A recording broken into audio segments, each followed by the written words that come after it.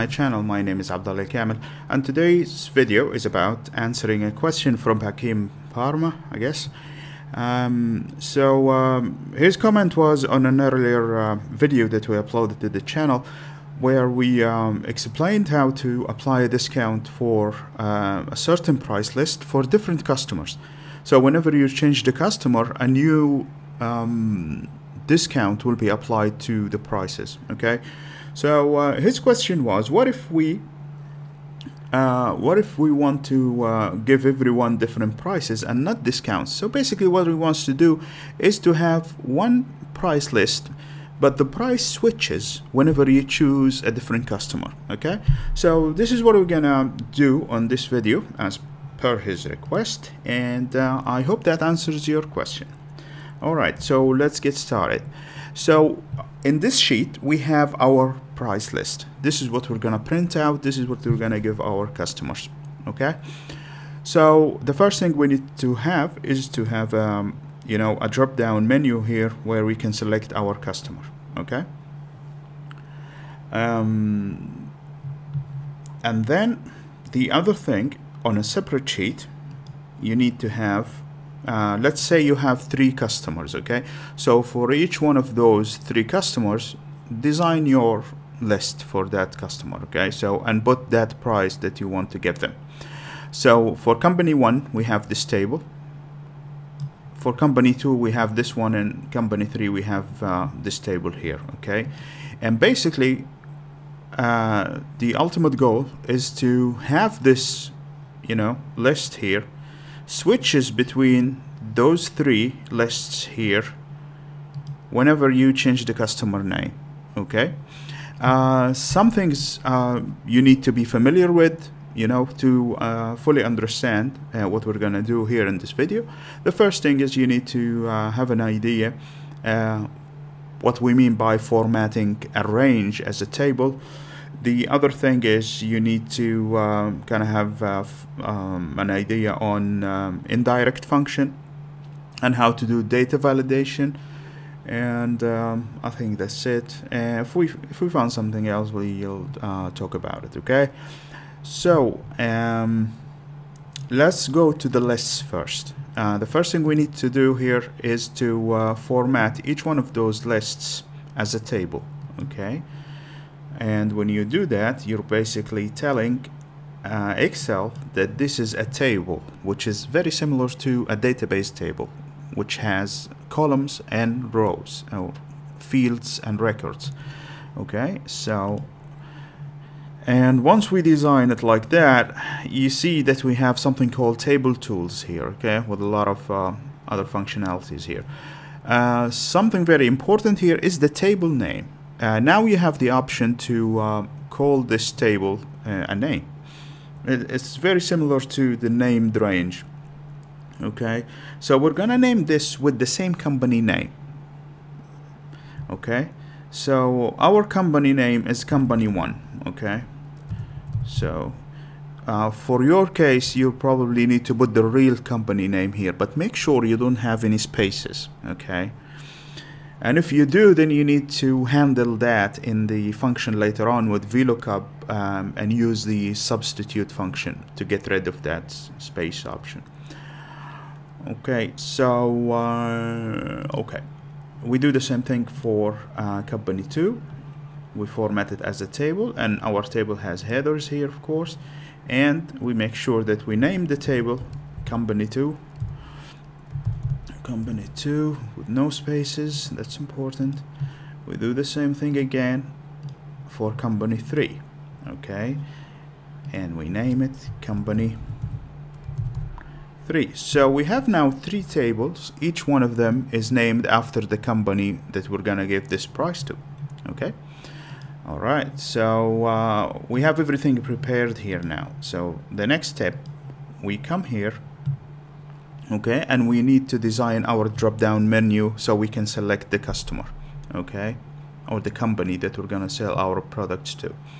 Okay, so on a separate sheet, or probably just in the same sheet, just somewhere that doesn't bother you, just, you know, put a header here, says company, and put the company names here: company 1, company 2, and company 3. Of course, you can put it in a separate sheet if you like. You know, you still can do that. All right. So now the same thing we're gonna do. We're gonna format it as a table. Okay, and our table has header here because this is the header that we have, and the table name here we can call it companies. Okay, so we're gonna call this table companies. So okay, the next thing now is to use data validation. So we can and you go from the data tab to data validation here, because what we want to do, we don't want to allow any value, we want to allow only a list. So it's going to ask you, where is the source of your list? And this is where we're going to say, okay, we're going to use the indirect function. Basically, we're going to direct the data validation to this list here. Okay, we're going to use the indirect function because we want to be able in the future to add more companies to the company table. Okay, and we want them to be taken, you know, automatically in the drop down list. Okay, so we write indirect, and then we put the quotation mark, and we write the table name, which is companies, and between square brackets we write the column name where that list exists, which is company here. Okay, we close the quotation mark and we close the parentheses here, and now when we click OK, you can see that we have our list now. So we have company 1, company 2, company 3. Imagine if you want in the future to add company 4, you just come here at the bottom of the table and write company 4 and hit enter, and you can see that the table's been expanded to include company 4 with it. The other thing is, when you go back to the company name, you can see immediately that company 4 has been added to the list. Okay, and so this is why we use the indirect function. Okay, so now let's remove company 4 because we don't have it. All right, so let's choose company 1. So when we choose company 1, what we want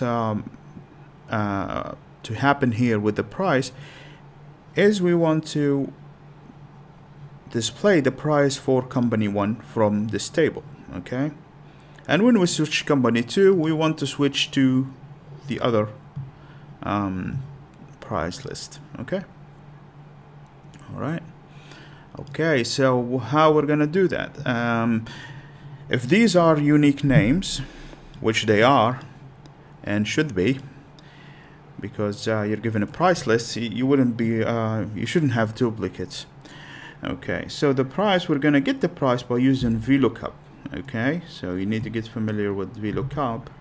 If you are not, then you can watch my other video on the same channel about how to use VLOOKUP correctly. Okay, so we write VLOOKUP. A good practice is always to press tab, so it completes the function and open the first parenthesis for you.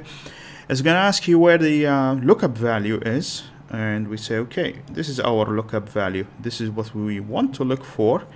The next thing is going to ask you, where do you want to look for it? In which array, in which table?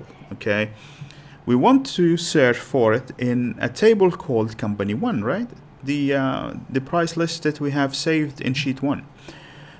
So we're going to direct the function to that table. Okay, but we want it to be linked to this one here. Okay, so what you need to do, you need to use the indirect function again. So when you use the indirect function, just click here. Okay, but make sure you lock the cell because you don't want it to change reference when you drag the function down. So we do that by pressing F4 and okay. So what the indirect function is going to do is going to take the name in C2 and ask Excel, do you have something called company 1? And Excel will come back saying, yes, I do have a table called company 1. And then, you know, the indirect function is going to translate that into, you know, the table itself. Okay. So this is how we direct the function to the correct table. Okay. Because we want to take the table name from this cell. Okay, and then it's going to ask us, okay, we got the table in which column the data that you want to bring back here is located. Okay, so we know that we have 2 columns only, and the price is located in column 2. Okay, so we write 2, and the last thing is you need to have an exact match. Okay, because we're talking about text here. And we don't want to, you know, to mess with the approximate match. All right, so, and the function is now ready. Okay, it's always gonna take the name in this cell, okay, and try to find, you know, something called company 1 or company 2, and brings back the correct range. Okay, so once we hit enter, you can see that we got our price, and it shows 66. If we go here, you can see in company 1 table, the first one is actually 66. So we are okay. The only thing you need to do now is just drag it, and you can see we're getting all the prices that we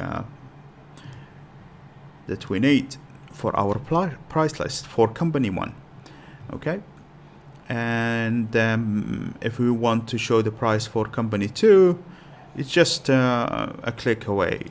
You choose company 2 and see how the price will automatically change. Okay, same goes for company 3. It's gonna change, and company 3 starts with 56. If you go here, you can see it's 56, and the last one is 77. So we're doing good. So this actually works best if you have a lot of, you know, companies, maybe 20, maybe 30, something like that, and you have a lot of products, and you kind of have, you know, all your price lists set up, but when you want to print them out, you prefer to print from one price list. Okay, so this is how it works. If you have any question about it, please leave a comment, and I'll try my best to answer them. Okay, so thank you so much for watching. I hope to see you next time. Thank you.